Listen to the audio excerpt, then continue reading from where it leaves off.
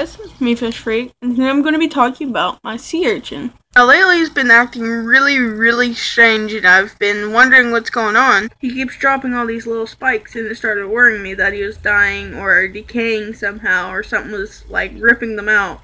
They were really scaring me, and so I looked up what causes all of the sea urchin's little prickly things to fall off. And I found out that sea urchins molt, and that's what's been. Now, if you look closely, you don't see any of his suction cups coming out and gripping the glass. That's because they all fell off. You can see that new little ones are growing. If I can get it to get a good camera angle here. But, that's what's going on with him. It really scared me. I thought he was dying.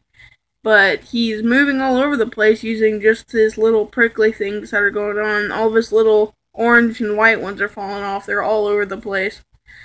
And so I found out that sea urchins molt, which is strange because I never thought I never thought shrimps molted. I never thought most of the things that are in saltwater aquariums molted, but actually they do. So that's pretty cool. He is very good at eating algae, but it's kind of hard for him to get up the wall now. Well, he can't get up the wall, so I have to kind of move him around on top of the algae spots. Like here, if he seems kind of weak, I'll put him up on the algae so he can get a good munch. But he always ends up coming back to this spot, which is kind of cool. I don't know what's over here, but he likes it. He was on his back the other day because he fell backwards and he couldn't get himself up. But that's about it for this video. If you have any questions, you can look at my other video about the Halloween sea urchin.